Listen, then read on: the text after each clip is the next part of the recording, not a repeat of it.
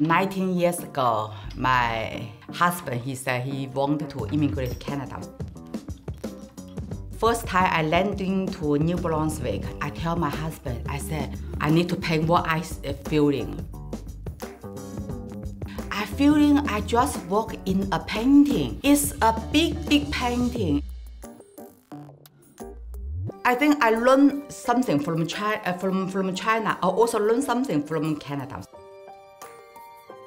I want to be a bridge between the gap of two countries. It's a different culture. I think it's destiny. Let me come here. I have some destiny.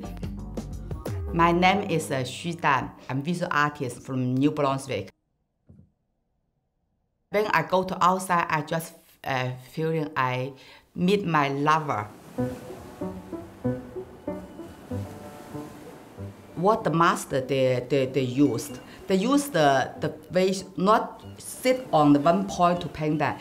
They always paint just panorama, and then when you finish that, the feeling is like a bird. My painting always has 3 points. First, look up what I see, the tree, very top tree, and then I flowing. Okay, I see a little far away. I see some people and see some animal, but I still go floating higher, and then I see very far away, I see very long distance. So when I put the 3 of them together, it's a Chinese panorama.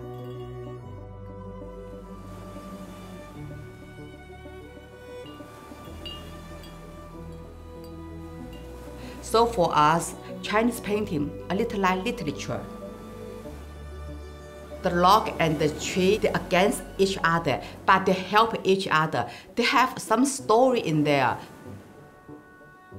So I find the emotion in the outside is very different, just like by animal.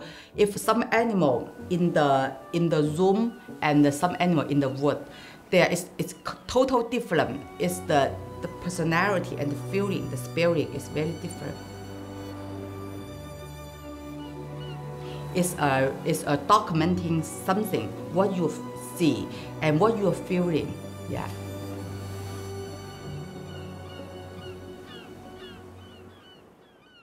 So every time when I go outside, I just open my hand. I say, okay, use my hand. Okay, give me a hug, talk, because I'm so isolated. I want to talk to you, and you also have a lot of story want to talk to me.